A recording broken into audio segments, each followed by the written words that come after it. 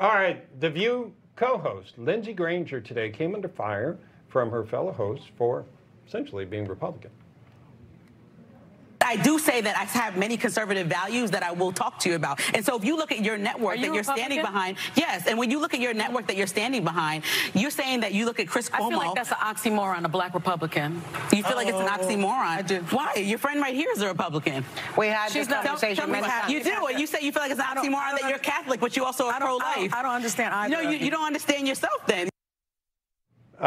John Burnett, you're an oxymoron. It's better than being a moron. Just a flat out moron. That was good, John. Good well one. done. You know, the thing is, you know what? Whether it's from black, white, or whatever color, the left loves to vilify minorities who are Republicans. Yeah. They see them as the biggest threat. Why? Because they heavily rely on people of color to come out and vote for their nonsense. But there's a lot of people waking up, both black, Hispanic, and Asian. Why? Because they want, a better business climate. They want more options in education.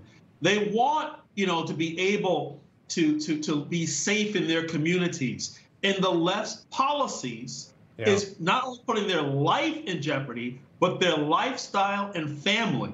So there's a lot of people waking up, and that's a big threat to the left. Yeah, that's a really interesting point. Judd, on that, I think we often see on The View, any of their Republican hosts tend to get completely lambasted. Yeah, they get insulted. Right, where there's not even an open discussion. It's immediately dismissive, and that to me is so much of what we're seeing, whether it's between former friends, whether it's on air, wherever it is. I mean, is seeing something like this on air, say with View co-hosts, even making our society think, you know what, it's okay to be dismissive if someone's Republican, much less a black Republican?